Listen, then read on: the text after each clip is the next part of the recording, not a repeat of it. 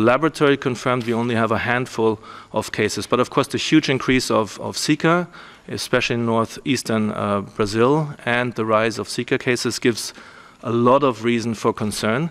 And now the big task is to try to establish the link here.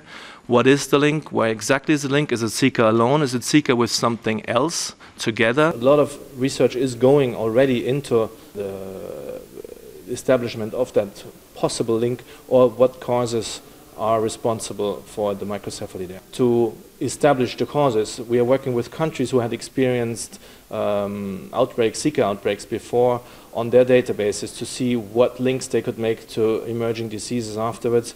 We have interestingly not seen any other reported microcephaly cases in countries which have experienced outbreaks of Zika before.